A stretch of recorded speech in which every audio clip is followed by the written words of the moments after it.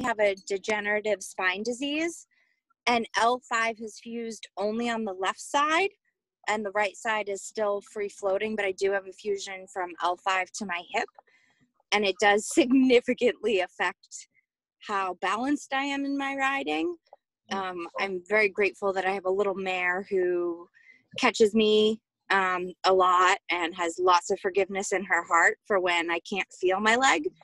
But just how I could be a better balanced rider for her, even though I have such limitations on the left side. That would be amazing.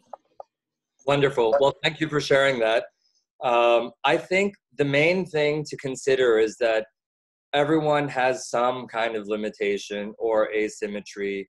Of course, what you're describing is a larger degree of difficulty, if you will. But I would like to point out that our nervous systems are quite genius at figuring out ways to find comfort. So just like us, our horses want to find comfort.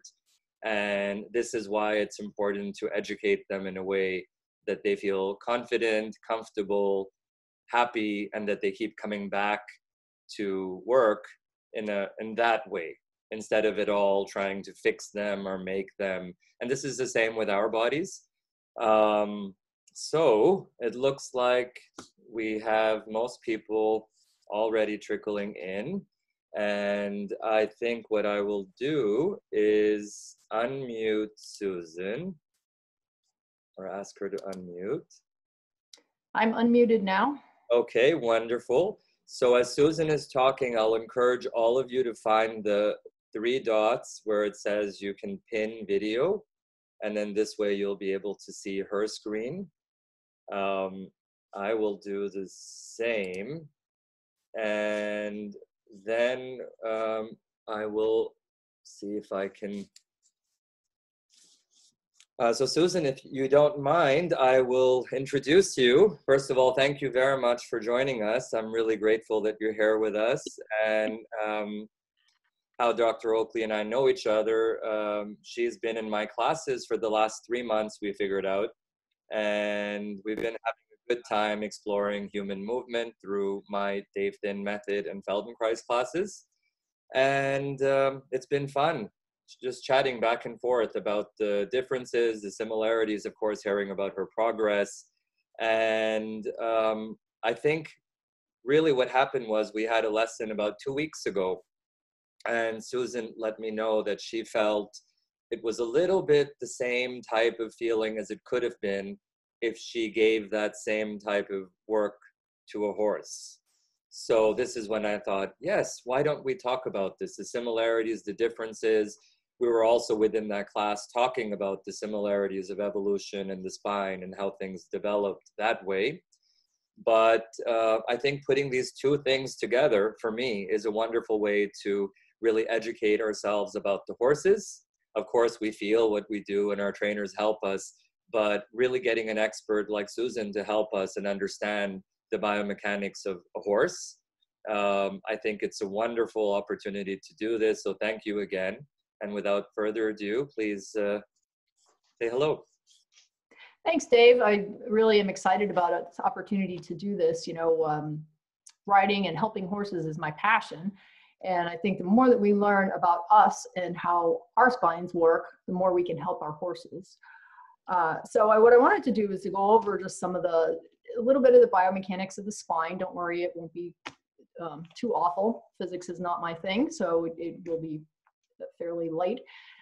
But I think it's really important to understand a little bit about the function. Before we can understand the function of the spine, we need to know a little bit about the structure.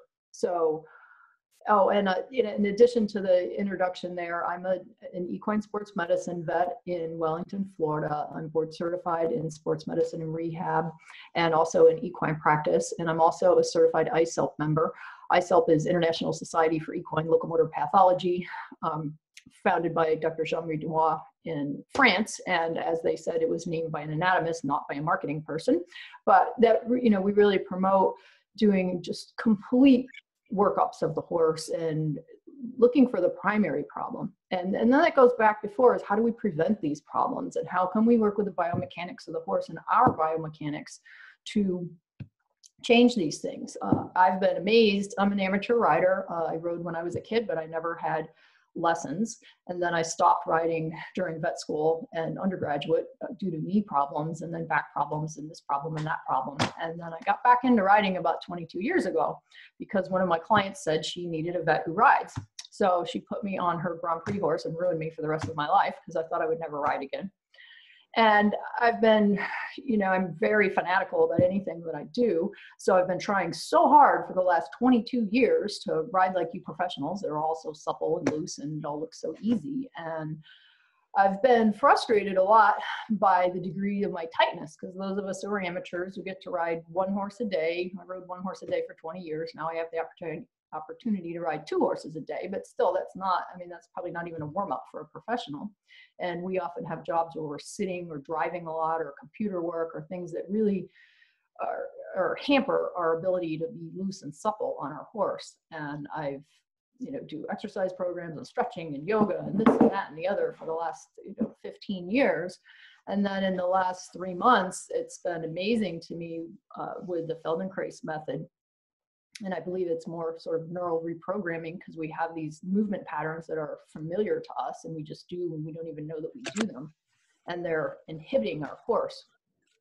So anyway, that's how I got into this. So I'm going to hit the share screen button and hopefully somebody will tell me that they can see the PowerPoint when it comes up. Yes, it's working. Okay. Now, if PowerPoint gremlins will stay away and it will work. So anyway, here I wanted to talk about the biomechanics of the equine spine. And I picked this picture not because it was a pretty Arabian, but it was the mobility in the neck that was just amazing. So, here's the other thing I forgot to say is this is my second favorite thing to do besides ride is ultrasound. I specialize in ultrasound as well as lameness, and I'm also trained in chiropractic and acupuncture. So if you want to see any more information and rehab modalities, just check out our website. So, we have a human that's designed to stand up and a horse that's designed to be on 4 legs, and we're trying to ride it. So a human only has to balance a bowling ball size object on top of the spine vertically, whereas the horse has a very, very long neck and a very different anatomy. We all have the same bones, they're just specialized for different needs.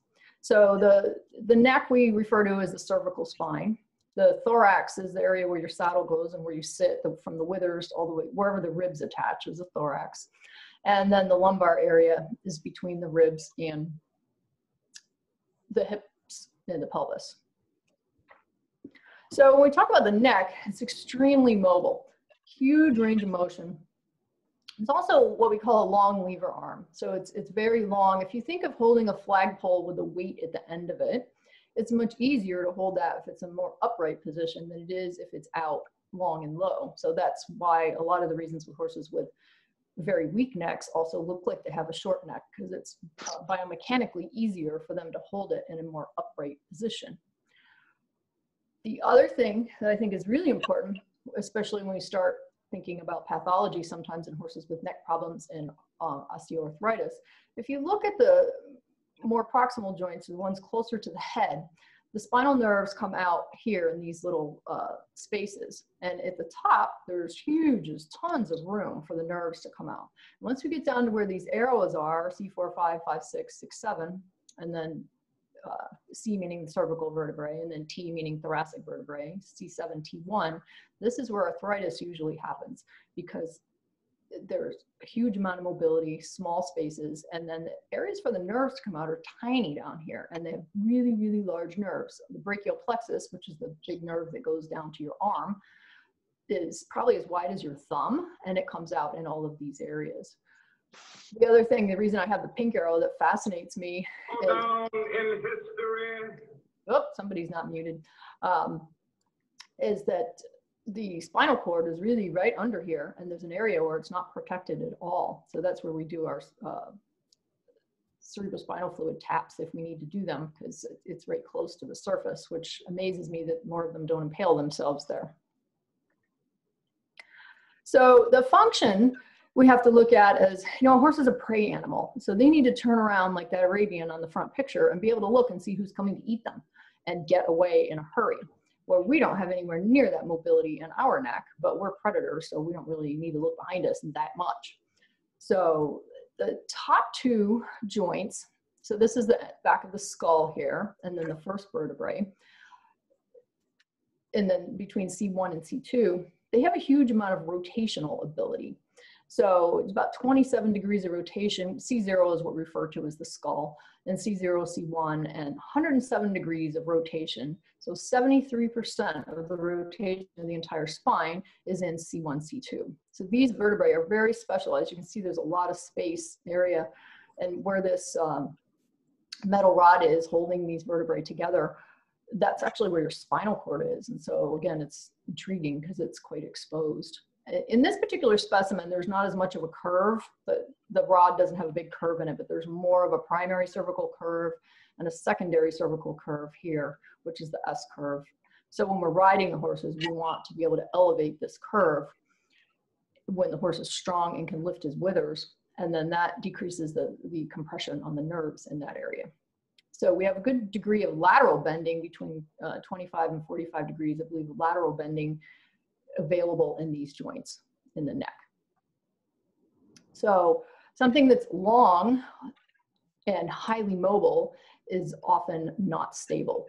For example, a bulldog has huge stability. His legs are very wide apart and he's low to the ground, so he's very stable, but he can't move very fast. Whereas a greyhound is very narrow, but has huge mobility, but you could tip him over quite easily. So since the neck lacks stability, it has so much mobility, it lacks stability. So there are over 20 pairs of muscles that hold up the neck.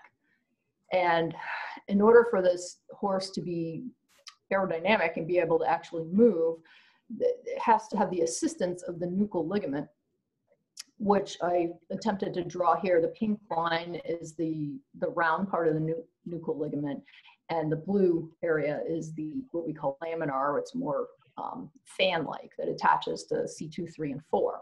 And the nuchal ligament, just like the ligaments in the superficial flexor tendon in the lower limb, a lot of their purpose is to store energy. So when the horse's head goes down, it's like stretching a rubber band. And when you stretch a rubber band and let go of the rubber band, it snaps back. And so that gives the energy back.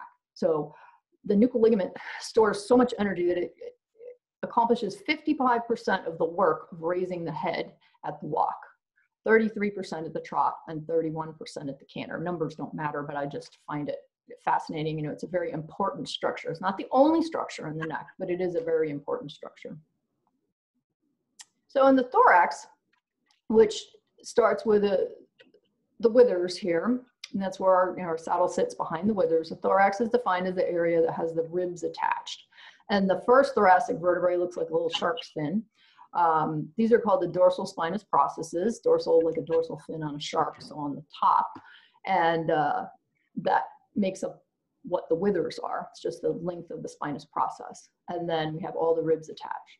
So the thorax shouldn't be mobile, or we'd kind of be in trouble. We wouldn't breathe very well.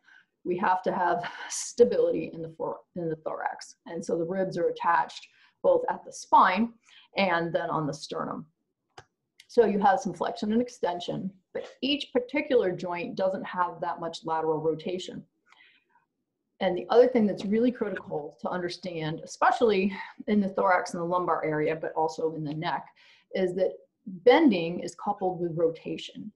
It's not possible to have lateral bending of the spine without rotation of each individual vertebrae. So that's kind of important when we think about how the thorax rotates and how that affects our saddle fit, and et cetera. It's interesting that there's more lateral bending at T14 to T18.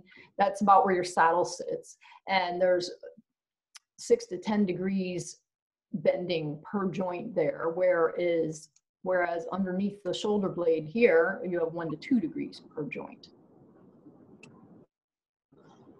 So the other thing that I find fascinating that I hadn't thought about until I took the chiropractic course is the ribs. Of course, the ribs are there to provide support for lungs, because otherwise we wouldn't be able to fill the diaphragm wouldn't work to fill our lungs with air.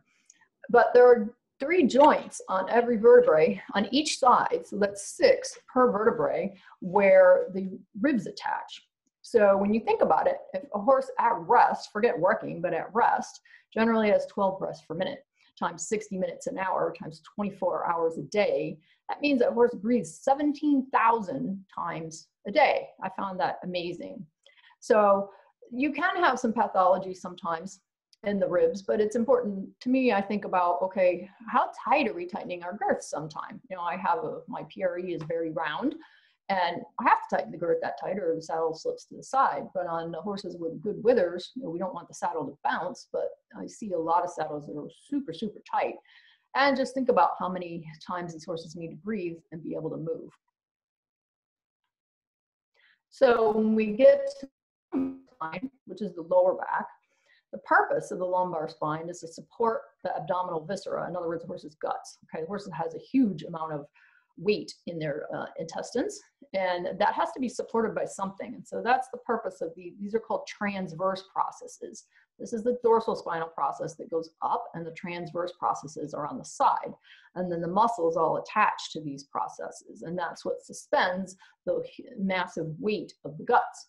So we can suspend the guts, but then we don't get much lateral bending, because you see these, you bend just a little bit and these processes touch. Some horses, the last 2 are fused as well, which limits the bending even more.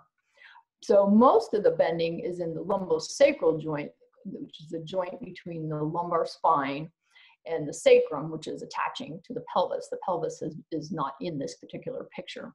So we have a really large range of motion in flexion and extension there. Not so much lateral bending, but a lot of rotation. So hopefully this video will play. Oh no. It played last night. Oh well. So you guys should just go Google on YouTube, or go to YouTube, and Edward Muybridge did some of the first videos ever, and this is from 1878. And it's just 1 or 2 strides of this horse that repeats over and over and over. But you can see that most of the movement of the spine is in the lumbosacral area.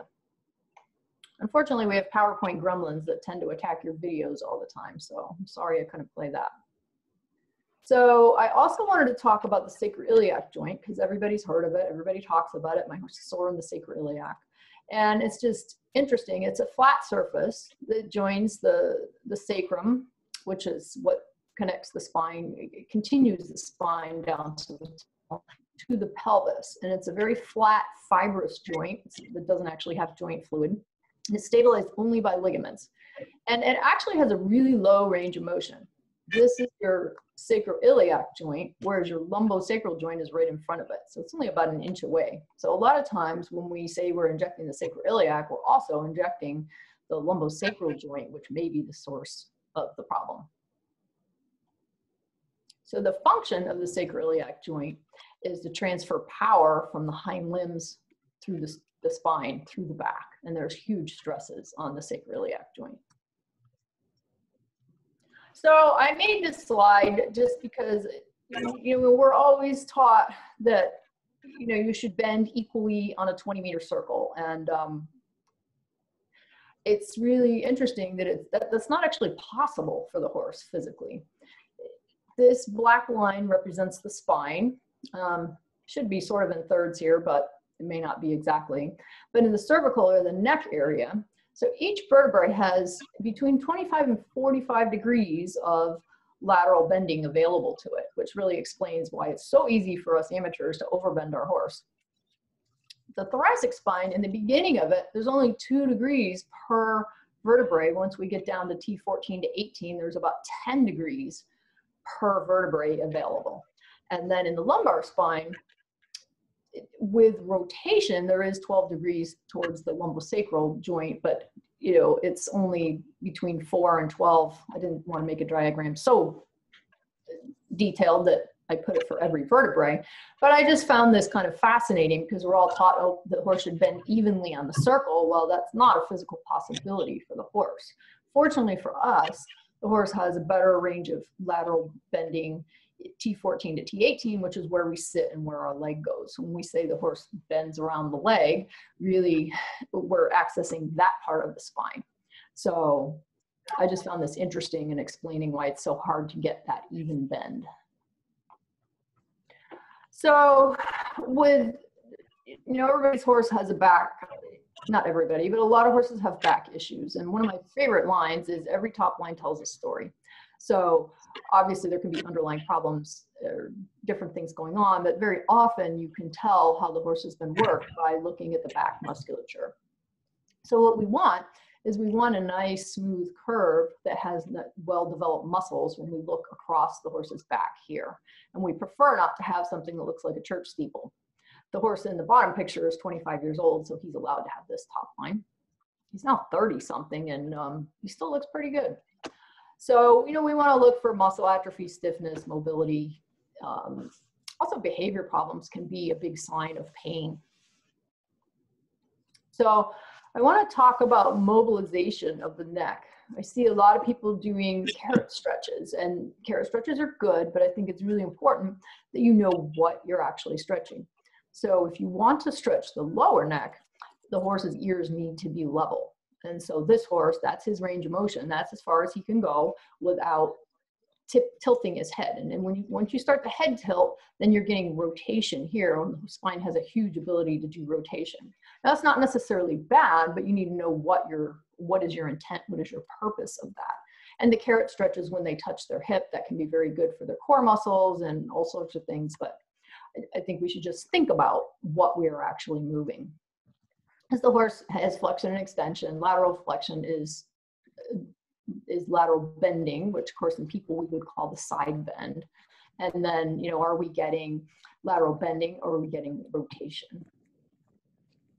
So this is an interesting video. I'm just going to show a withers lift on this horse, and I'll show it a couple of times so you can watch it. And look at the window in the background. It just happened to be conveniently placed there so that we can have a marker to watch. And then watch the horse's whole spine and his neck. This horse is very mobile. So I'm going to lift his withers, and he goes way, way, way up there. Oops, sorry. I thought I had edited that. I'm really not mad in that picture.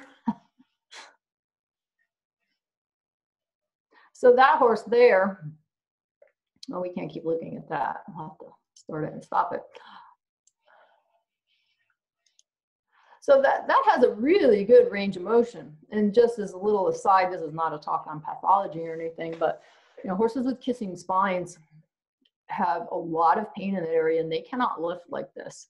Also, when I do this lift, or if you try it on your own horse, I don't do it straight on the midline because there's an acupuncture point there that can be very painful if the horse has ulcers. So I go a little bit to one side, a little bit to each side and scratch them to ask them to lift. And I think it's a really good thing to do before you ride and just kind of remind the horse that it's possible for him to go there. And this also, Dave and I were talking the other night about the saddle fit too. So it's really important when you fit your saddles to have your saddle fitter, ideally you want to see the horse, ride the horse and see the horse move under saddle, because if he's just fit while he's standing there, then you don't have the same fit when you're riding. But what I do is I lift my horse like this for the saddle fitter while he's standing in the barn for him to fit there, because we want to fit the horse so he has room to come up. And if he doesn't ever go there, he's not going to know how. So this is, I didn't get a good video of this, but this is lumbosacral, and this horse doesn't have a whole lot of motion here. But if you look at the background, again, we happen to have a door in the background that we can use as a marker. So if you look at the pink arrow on the left versus the pink arrow on the right, you can see that he really has moved a bit. And a lot of that flexion is in the lumbosacral area. So if you look at the outline of his back, it's quite different. So our backs do the same types of movements that the horses do: flexion, extension, rotation, and lateral bending. So here's another way we test lateral bending, and this is in chiropractic, which is technically called spinal manipulation because chiropractic refers to human only. We do what's called a motion palpation exam. So we go through the horse and check every joint and see if there is movement in here. And this is a movement called wag the horse, where you just stabilize one side of the ribs and gently pull on the tail and see it should oscillate all the way up to the head if the horse doesn't have any blockages. And this was what made me think about in one of Dave's lessons last week, or whichever week it was, where we were lying there and trying to move, feel each vertebrae, and then move each vertebrae a little bit to the side. And I was like, oh, there's no way. What are you, crazy? I can't do this.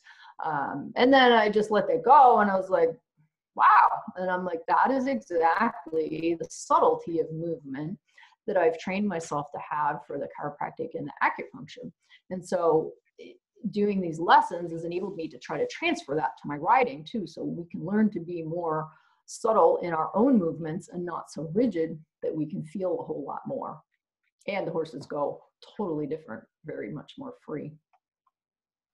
The other thing I think is always important to do when I'm examining a horse, usually I'm examining for a performance issue or sometimes lameness, but we always want to watch the horse move too, because how the horse stands, the posture is very important to observe. You know, are they resting one leg, or is, you know, the head up in the air and the back way down, or what is his preferred posture? How does he want to stand? But then we also need to watch the movement, you know, and we walk them up and down, and especially with the chiropractic exams or spinal manipulation exams, we watch the horse at the walk a lot. You see different things at the walk, the trot, and the canter. So they're all useful. And then I always like to see the horse, if he behaves on the lunge line, free, as in no side reins or anything like that, because I want to see how the horse wants to move on his own, whereas when you put the side reins on them, they know how they're supposed to move and they're trained to move. So we can get a little more information there. And then under saddle is really important, because there are a lot of things that are not visible anywhere but under saddle. And then watching the horse in his sport-specific exercise. I just picked these two pictures here because I thought they were a really interesting example of how the horse can use or not use his spine. This was a horse at hits in Ocala, I think, years back, and I just thought the horse had just beautiful movement over the top, and he has a nice extension of the spine. And in this case, the rider's spine kind of matches the horse. It doesn't always, but in this case. And then the second picture, this poor soul definitely has an issue because he cannot extend his lumbar spine at all. So where the issue is, that's a whole nother story. It could be anywhere in the hind end. But I think it's really important to watch the horse move and watch their posture, and then also how the horse's attitude is. I mean, that little one on the bottom looks like he's going to say ouch when he lands. So again, how to recognize these things. Neck pain, I mean, if the horse won't move his head, you know, that's really obvious, but sometimes they're more subtle. I don't know who this horse is. This came off of Shutterstock, but it's a very interesting picture because you see huge atrophy in the lower neck. The horse is big and bulging up here, which if you remember the picture of the spine, there's nothing to stabilize these vertebrae up here other than the muscles. So these muscles are working really, really, really hard. You know, this is splenius and a bunch of other muscles. And a lot of horses, you'll see a big old lump right here where it's a big knot, a big spasm trying to support the neck. So what's happened in this particular horse is he has no muscles here. Don't worry about the names of the muscles, but there's absolutely no rhomboid. There shouldn't be a dip in front of the withers.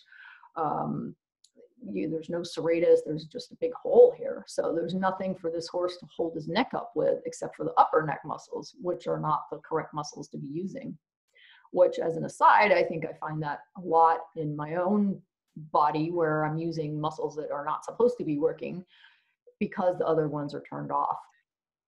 And this horse is, I don't know what the story is on this particular horse, but it's very common in these cases if you have osteoarthritis in the lower neck, where I showed how close those areas where the nerves will come out, it'll actually compress the nerves that go to these muscles. And that's one reason you can get atrophy. So it could also be the way the horse is ridden. There are a lot of different things, but if you have a horse with a neck problem, it's very common to see that kind of atrophy. So I'm clearly not going to talk about all the pathology and not neurologic problems either, but I just thought that was a very interesting picture, interesting illustration. So back pain too, again, back pain can be primary, can be secondary, can be from a back problem or can be from a hind limb problem. This horse here had huge atrophy in this area, and you see the very sharp spine. And I wasn't able to get the other picture on of the after picture after we treated it with a functional electrical stimulation after treating all the other horses, looking at the big picture. And 3 months later, that horse was as round as the picture I showed of the round back. So if you're interested in this case, if you go to the website, it's on one of the cases. And then sacroiliac lumbosacral pain, that's very, very common. Again, we have to figure out, is it primary or is it secondary? So I think my next slide has it. So, but one thing is a big take home for me though, is a hunter's bump is never normal. This horse has two issues. This horse has a little bit of a roach back, and it has the hunter's bump, which a hunter's bump isn't a thing. It's a lack of muscle. So you see atrophy here at the origin of the hamstrings, which means I can't tell you where the horse is laying, but I can tell you that that horse is not pushing off because he's not using the proper muscles that he should be using. And even though he's conformationally has a little bit of a roach back, there's still huge muscle atrophy here. So when I see these things, I just think it's a big arrow from the sky pointing down, hey, hey, hey, look, you've got something going on here in the hind end. Could be back, could be further down, could be secondary, could be primary. But when you see a hunter's bump, there's usually something you can do to help that horse. So that's just a little tour of the spine. Needless to say, we didn't talk about any muscles, and I didn't want to get too crazy with it today, or we could be here for 3 days. But I found these pictures really, really interesting. And again, I don't know who these people are. They came off a Shutterstock or iStock photo, one or the other. But it's an issue that, everybody talks about saddle fit, and saddle fit is very important. But who's crooked here? Is it the horse, the rider, or the saddle? Now, Dr. Sue Dyson, who's one of the most famous lameness vets in the world in England, she's published numerous studies on saddle slip, and that saddle slip can be associated with lameness, where they took horses that had saddle slip problems and they had very subtle lameness issues, and they blocked them and the saddle stopped slipping. So it's not always just the saddle, and certainly our imbalances affect it tremendously, because if we are crooked, then the horse is going to be crooked. So it's always the question for me, who's more crooked, me or the horse? So with going through the Feldenkrais stuff, I've been able to become much more aware of my issues and to be able to do something about it. And actually, interestingly enough, I think the biggest thing for me is I'm able to isolate my movements and just move one body part, whereas before I couldn't. So I think it's all a combination. We have to fix our own body as well as the horse. And as a veterinarian, that's a big challenge for me, because that's not my place to tell the person they have an issue, but it affects their horse. I looked at a horse a couple of weeks ago from a good rider, but she had some physical problems a couple of years ago. And it was very interesting, the difference in the saddle from side to side. So I think we can look at our saddle problems. I've had that in the past too, where if you have one seat imprint more on the saddle than the other, then that's saying that we have an imbalance that we need to fix ourselves. So anyway, that's the end of my part. And at the end, Dave and I are happy to take questions. And if you don't want to stay for that, then that's no problem. But I'm now going to turn it over to Dave.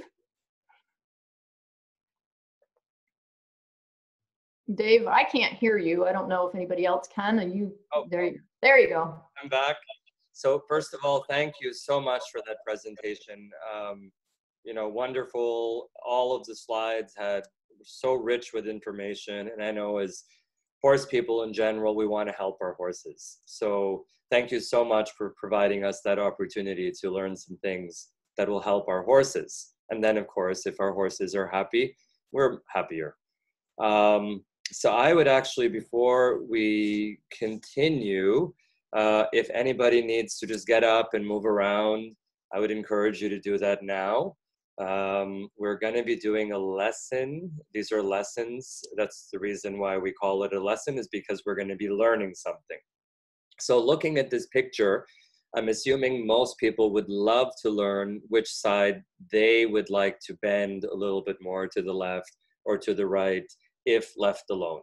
All things being equal, horses, saddles, which way does each particular rider tend to lean. So if you look at both spines here, you'll see the letter C. So by that, if we look at the first picture on the left, we see actually both are doing the same thing. So the saddle slides to the right, and therefore the right leg of the rider becomes long. The left leg sort of pulls upwards, and the shoulder goes down to meet the hip and the leg on that left side. The head would normally also want to do some kind of side bending, as we see in the first picture. The rider looks like he's probably going to be turning right after landing. As you can see that from the top of the head and from the ear, it looks like he would be looking to the right. But nothing else is saying about going right in that case. So right away we see that there's an issue. You know, do we want to go left or right? The first rider looks like her intention is to go left. So this is, as unique it is to every situation, what I'll point out is that when we turn, as Suzan mentioned, rotation and side bend go hand in hand. So if we rotate in this plane, so to the left or to the right, if I'm not pinned, you can pin me. If you rotate as if to look behind you to the left or to the right, there will be some side bending happening as well. So what it actually dictates is there's something called automatic rotation, that when you side bend, there would be an automatic rotation. You can look it up if you're interested. That's the official anatomical term. But what I would like to point out is that even though the books will tell you that when you side bend, there'll be rotation in one direction, you can side bend, for example, to the left and rotate either to the left or to the right. So what this means is that if you're riding, for example, and you all of a sudden collapse, so sitting to the outside, going left, short on the left, you could turn your shoulders to the right, and you could also turn your shoulders to the left. So those are options that are available. And then, of course, we also touched in already on the various places of the spine. So we talked about the cervical spine in the horse. So we also have a natural curve to the cervical spine, and we have a natural curve to the lumbar. Those two curves, again, the anatomy books tell us it's different from person to person. And I'd rather not say that there must be a correct way, but I guess the ideal would be that those two curves mirror each other. So this is where it's often referred to as a double S, because the middle of the back, actually surprising for a lot of riders, goes the other way. So it's a bit of a kyphotic curve. It's almost as if you had withers and your withers are coming up. Of course, as riders, we'd like to go into extension. What that means is it's a little bit like we're looking up or arching our back. And in order to do that, a lot of things happen in the pelvis, and the vertebrae, one at a time, will articulate so that you're able to arch, sort of like Venetian blinds. Back to other parts of, you know, the neck, and the neck is able to do all kinds of things, lots of ability to do whatever we want. And often riders don't have, or humans in general, lose rotation or movement in the thoracic vertebrae. So if we have trouble really coming up when we want to, usually the way around that is to come to some kind of movement of side to side rotation, and then it's a little bit more available. The last thing that I'd like to talk about before we experiment through feeling is that a lot of riders feel that when they turn, there's rotation happening in the lower back. So in the lumbar of the human, there's almost no movement. So what that means is, where are we rotating from? So rotation starts in the thoracic vertebrae, and as I said, the neck can do basically whatever we want to do. In general, most people feel that they're rotating from their lower back, and that can cause back problems. So the reason they feel that is down with in the lower back area, there's side bend. So when side bend is available, when you turn, there'll be that rotation with the side bend. which will give you the impression that everything is spiraling and turning in order to turn and rotate. Back to that idea, rotation and side bend as being different options. We don't have to turn everything to the left or everything to the right. It's possible for us. For example, the books tell us to canter. Your outside leg is back, inside leg is forward. Therefore, your pelvis is turned towards the outside and the shoulders turn to the inside. And you do this without collapsing. So therefore, I think it's important to try to feel the different possibilities, the options, not get obsessive about it, because it becomes impossible to be spontaneous. And that's what we're after in this work. So I'd like to invite everyone, please, to find a mat if you have one. Please turn your cameras on. And you can do the lesson sitting if you wish, but I think you'll get more out of it if you do everything laying down. If laying down on the ground is not possible because of where you are, of course, try to sit maybe on the edge of a chair, something relatively flat. You can also do it standing. So I will go through all of that, and I'll wait just a couple minutes for everyone to get comfortable, and I will need to ask Susan to make me the host again, so that, and to stop sharing. How do I do that? Okay, I will try to see I if can stop share. I don't know how to make you the host. Okay, you go ahead, and I will. I'll just stop share.